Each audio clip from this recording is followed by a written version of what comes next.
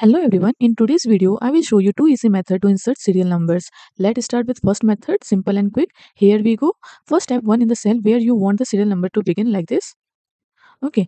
Next, click again on the same cell to select it like this. Okay, after selecting, now go to home tab on the ribbon. This is ribbon. Now go to home tab. This click here. Okay. So in the editing groups, find and click fill, then choose series here. This is editing groups. You can see here. This is the fill option. Okay, click on this and from here click on series. You can see a dialog box is appeared under this series in select column. Series in select column. In step value, enter 1. This is step value. Here we have to enter 1. And stop value, yeah, we have to enter 200. This is as per your requirement. Okay. After this, click on OK. Now you can see Excel will instantly fill the columns with a continuous serial numbers. Okay, series of numbers. Yes, this is the first method.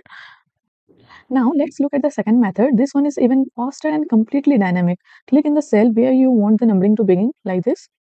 Type the formula equals to sequence, type 200, bracket close, and simply press enter.